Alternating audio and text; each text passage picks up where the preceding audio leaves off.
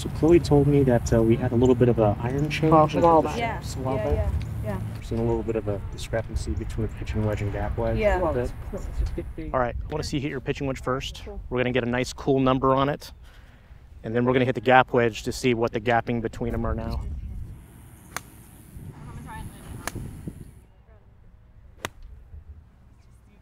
How was that one, Bronte? That was it? Good launch. Okay, 115. That's good. What was really cool just now, we were just able to stop by with Bronte to try and help her kind of fill a gap between her pitching wedge and her gap wedge. So she just got into the brand new T-Series irons. And so by going into the pitching wedge with the T-Series, we needed to match up her current wedges to what her current iron gamers were. It's a stepless shaft, so it's going to feel firmer in the tip, which is going to drop flight a little bit, but still maintain spin, which a lot of times when you throw it into a green, it's going to rip back. With her current gap wedge, she was hitting the number she wanted, but the ball was spinning back off the green. She was getting too much spin. And so in order to be able to mitigate spin, sometimes we have to manipulate loft and also manipulate bounce. And so by doing that, we were able to make her gap wedge 1 degree strong to kind of fill the gap between her T-Series pitching wedge and her Vokey gap wedge. All right, let's hit the gap wedge. So this is now at 49 degrees. So we've taken a degree of bounce off, which will help a little bit, I think, deviate some of that spin, that max spin that we've been getting.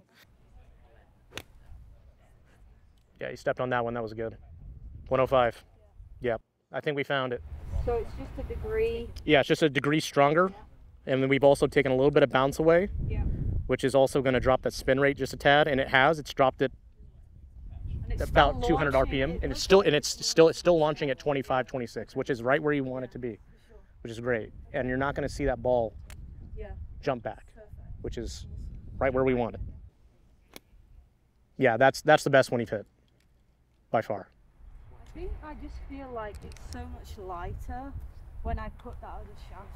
Like it just, I almost don't know where, like, I can't feel where the head's at. It's good test for us to see as well, just difference in flight of what they both do, and with the weight factor. So it's good for us just to check that it was the right UR and the right option, more the peace of mind than anything. Wedge lengths are short. They don't bow as much. And so when you go with a softer shaft in the tip, that head will want to deflect down, going down. And sometimes that'll take speed off the ball, and it'll also take spin off as well sometimes. But with your case, it was actually adding spin and it was launching it higher, which means it wasn't carrying as far. So sometimes players have to come out here and they have to mitigate the distances between their current gamer setup in their irons and their current gamer setup in their wedges. And so we want to try and fill that gap between the loft from their pitching wedge all the way to their gap wedge. And we'd like to see anywhere between 4 to 6 degrees of loft.